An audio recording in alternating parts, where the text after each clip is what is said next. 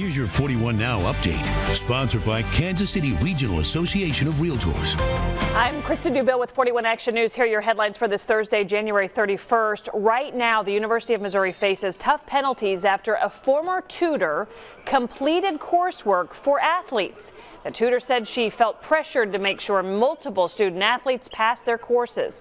NCAA is opposing a 3 years of probation, a 2018-2019 postseason ban on baseball and softball programs, also a 2019 to 2020 postseason ban for the football program and scholarship reductions, as well as recruiting restrictions and fines.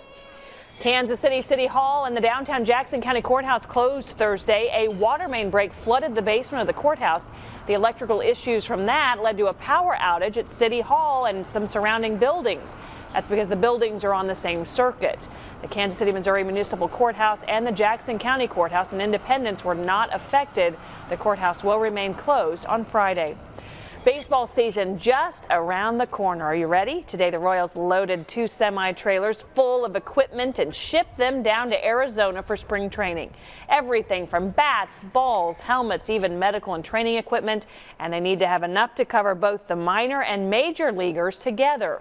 Pitchers and catchers report to Surprise, Arizona, February 12th. Opening day is March 28th against the Chicago White Sox. Your forecast is next.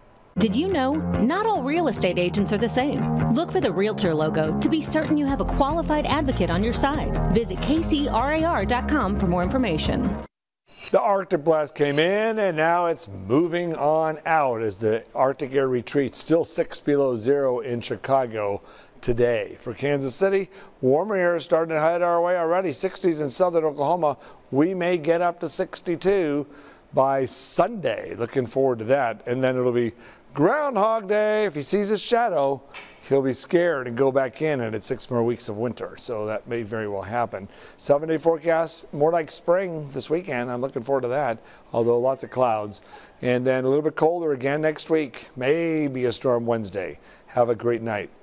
And don't forget, you get your news and weather anytime at kshb.com. Cutting the cable cord? 41 Action News is now on Roku. Search KSHB. Add our channel and you're set. All of our newscasts stream live. No other station in Kansas City can say that. Get clear, complete coverage on 41 Action News now on Roku.